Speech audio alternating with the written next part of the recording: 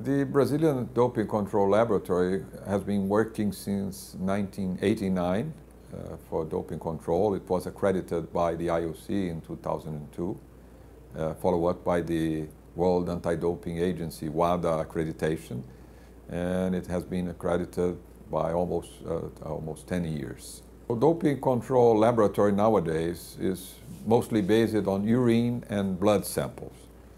But the creativity of the athletes, one can say, by using doping substances is so great that we need to have at least around 20 different procedures to be able to look after every possibility of doping in use nowadays.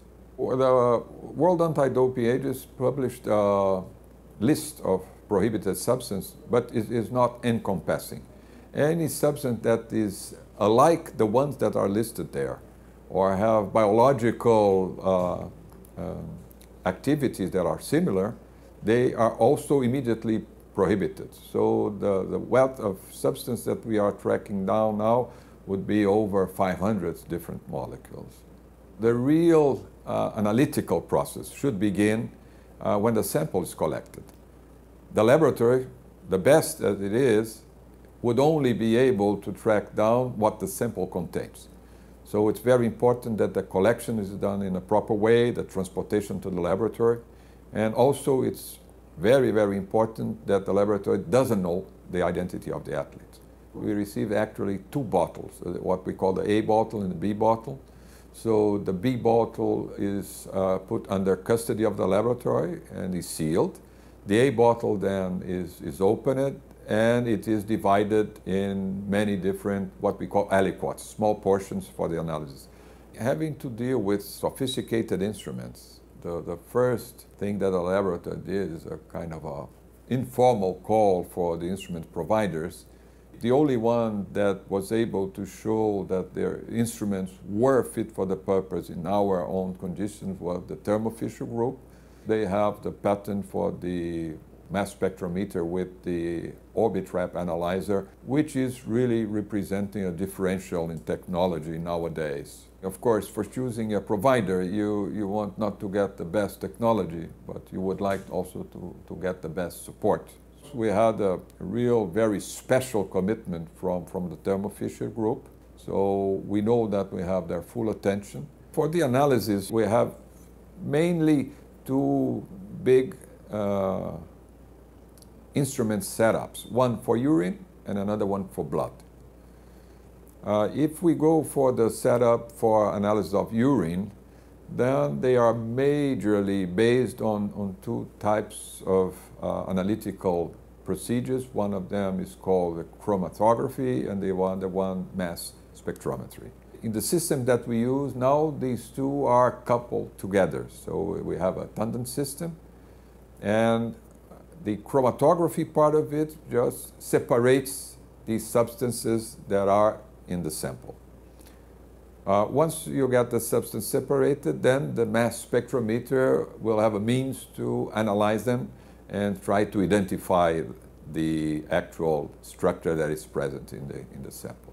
The chromatography may work in two different ways. It is what we call a gas chromatography, where the molecules are separated in the gas phase, and the liquid chromatography, where they are separated by being pushed through the system by a solvent, a liquid material that just transports the substance within the system. The reason to use two different chromatography methods, the GC and LC, so be in the gaseous phase or in the liquid phase, is not related with the chromatography itself, but the way the mass spectrometer will treat the molecule. This makes you have different information concerning the structure of the molecule. And what is really the smart thing is that there are molecules that respond better when they are treated by the gaseous phase mode, and other ones will respond better in the liquid phase mode. So what you are trying to do is to enhance your detection capability by using the properties of the molecules themselves. Well, there's a very new technology which is called the Orbitrap, which is a specific means of doing this selection and weighting of the molecules.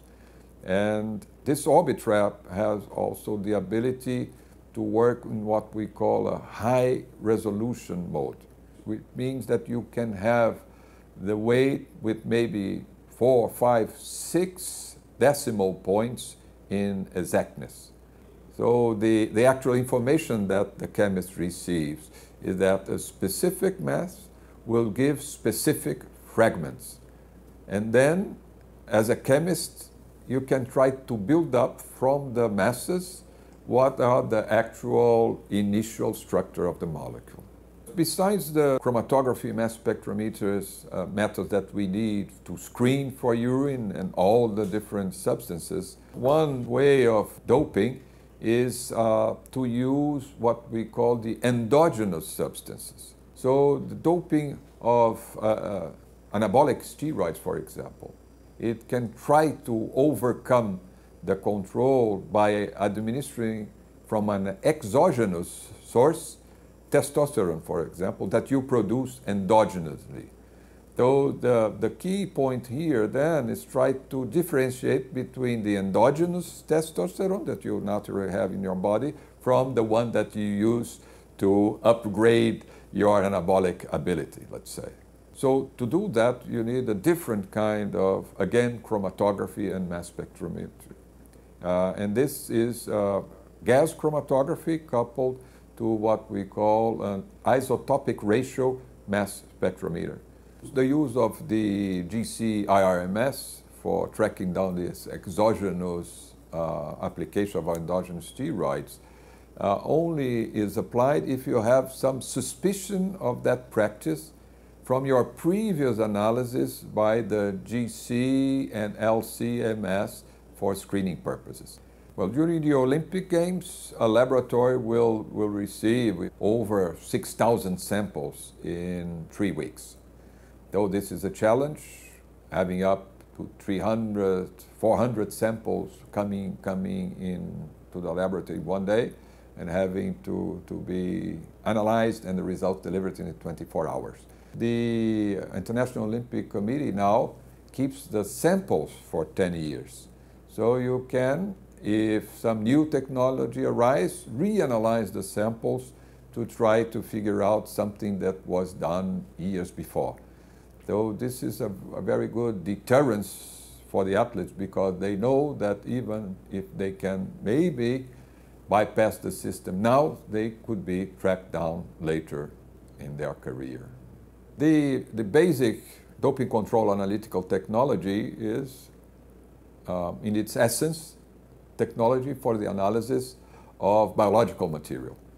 So any applications which involve any biological system will benefit from that. So this was really bringing into the country a higher state of knowledge and technological development that I'm really sure will really bring benefits for the future.